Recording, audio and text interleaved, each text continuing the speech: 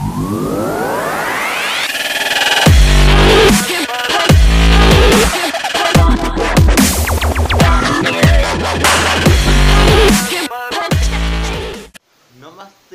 technical सपोर्टमा म तपाईँको घरमा रोशन गिरी र आज मैले तपाईँहरूलाई लिएर आएको छु ब्रिज कनेक्सन कसरी गर्ने ब्रिज कनेक्सन गर्ने बेस्ट डिभाइस कुन रहेको छ त्यो आज म तपाईँहरूलाई देखाउन गइरहेको छु हेर्नु सक्नुहुन्छ ब्रिज कनेक्सन कसरी गर्ने त्यो म नेक्स्ट भिडियोमा देखाउने छु आज ब्रिज कनेक्सन गर्ने बेला कुन डिभाइस एकदमै राम्रो र सस्तोमा गर्न सक्नुहुन्छ तपाईँको जुनसुकै दुईवटा कम्पनी छ मानौँ एउटा कम्पनी लगभग 3 किलोमिटर टाढा छ र अर्को कम्पनी त्यहीमा छ तिन दुईवटालाई इन्टरनेट कनेक्सन कसरी दिने वायरलेस त्यसको बारेमा म तपाईँहरूलाई जानकारी दिँदैछु र मसँग रहेको छ यो डिभाइस यसको नाम रहेको छ एयरग्रिड डिभाइस रहेको छ यसको नाम यो यसको डिभाइस रहेको छ र एउटा अनि यो पिओई भन्छ यसलाई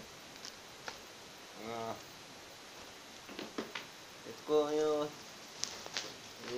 छाता रहेको छ छाता यहाँबाट तपाईँले ब्रिज कनेक्सन गर्न सक्नुहुन्छ तपाईँको दुईवटा कम्पनी बाहेक तपाईँको इन्टरनेट थ्रु हुन्छ र यसको लागि तपाईँले यस्तो खालको दुईवटा डिभाइस चाहिन्छ एउटा तपाईँको इन्टरनेट एउटा तपाईँले एपी आउट गर्नुपर्ने हुन्छ ब्रिज आउट गर्ने र एउटा रिसिभ गर्नुपर्छ यसले 2 in 1 काम गर्छ यसले आउट पनि गर्छ यसले रिसिभ पनि गर्छ र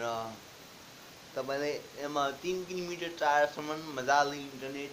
हुन्छ तपाईँको जुन तपाईँको मेन अफिसमा फाइबर इन्टरनेट रहेको छ भने त्यो फाइबर इन्टरनेटलाई अर्को 3 किलोमिटर टाढा या 4 किलोमिटर टाढा रहेको अफिसमा डाइरेक्ट फाइबर इन्टरनेटलाई आफ्नो यही राउटर थ्रु तपाईँले दिन सक्नुहुन्छ र यसको कस्ट रहेको छ नेपालमा यसको कस्ट रहेको छ 7,000 रुपियाँ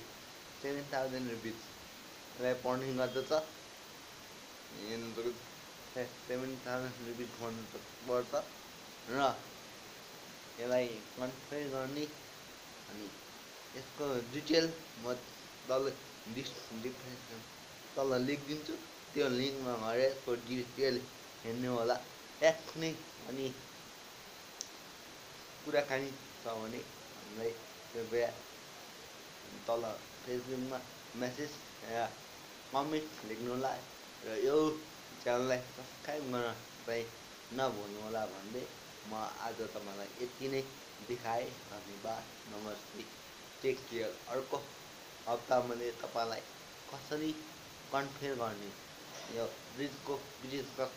कन्फिगर गर्ने त्यो भिडियो ल्याइदिन्छु र यति नै भने अहिले मोबाइल